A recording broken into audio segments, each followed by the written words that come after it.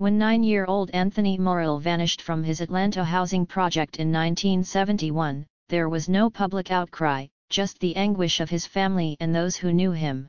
The lovable little boy was well known in his community and often made grocery runs on his purple bicycle for elderly neighbors.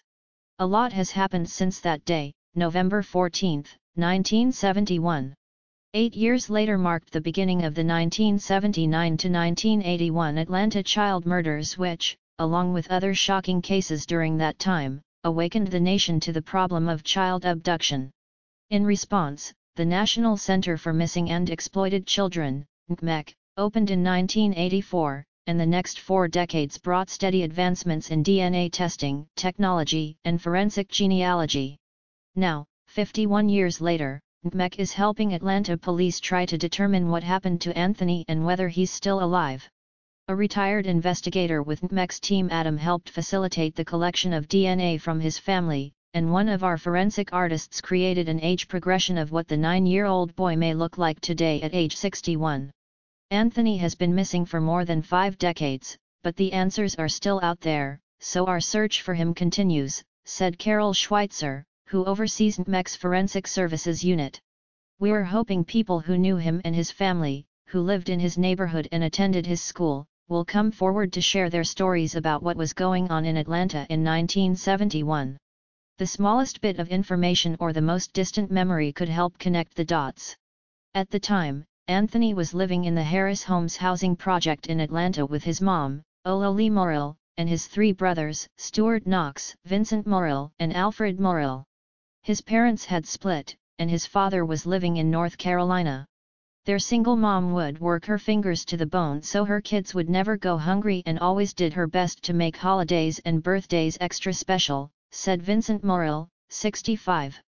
Harris Homes Housing Project. Anthony and his family lived at the Harris Homes Housing Project in Atlanta. When Anthony disappeared, his distraught mother never gave up hope of finding her youngest child. She chained Anthony's bicycle to the front porch for him and always left the light on so he could see his way home, his brothers said. Lord mercy, that thing stayed on that porch a long time. Stuart Knox, 67, said of his little brother's beloved bicycle. That's the only thing she had. Anthony's mom died 15 years ago without ever knowing what happened to her son. His father, Lawrence Murrill, died in 2011. Back in 1971, Atlanta police considered Anthony a runaway, although he'd never run away before and had never gotten into any trouble, his brothers said. The family doesn't believe for a second that he ran away. A neighbor told the family he had seen Anthony playing outside, then saw him get into a vehicle with an adult male.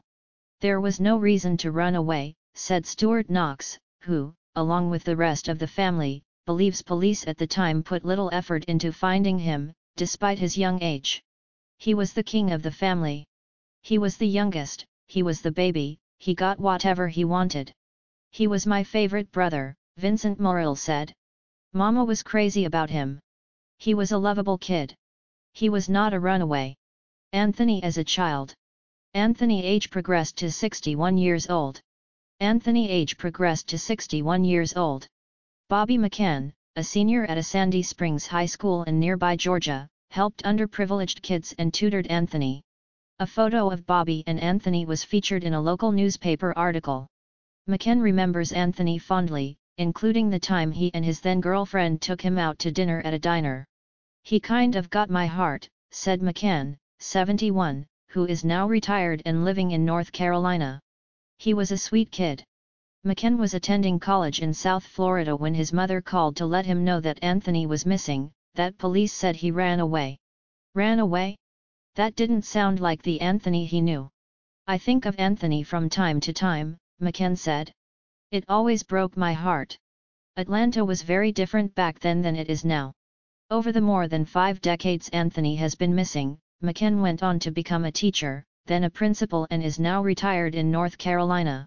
When he started his own family in South Florida, he used to take his 2-year-old son to the Sears store at a shopping mall in Hollywood, Florida. Around that time, 6-year-old Adam Walsh was abducted from the same store on July 27, 1981. Adam was later found murdered. Everyone was freaking out, McCann said of Adam's abduction. "We wouldn't let our children out of our sight. We were all so scared as young parents." McCann didn't realize that Adam's parents, John and Reve Walsh, co-founded NCMEC, which is now helping Atlanta police take a fresh look at Anthony's case. Both he and Anthony's family are hardened by the new development. Atlanta Police Sergeant Nia Mitchell said the family's DNA will be entered into CODI's, Combined DNA Index System, the FBI's DNA database. She hopes that either CODI's or forensic genealogy will yield some answers. NCMEC works with the Family Tree DNA and GED-matched genealogy websites to find relatives of missing children, and Mitchell encourages the public to submit their DNA. "You never know, it could be the daughter of Anthony," she said. The wife of Stuart Knox, Alice, who made the report about the cold case on behalf of the family, said his relatives distributed flyers in his Harris Homes neighborhood after Anthony went missing and held an event with mothers of other missing children in the community. Harris Homes has since been demolished. "You can imagine how devastating this was to his mother and father until the day they passed," Alice Knox wrote in her police report to Mitchell. "Thank you so much.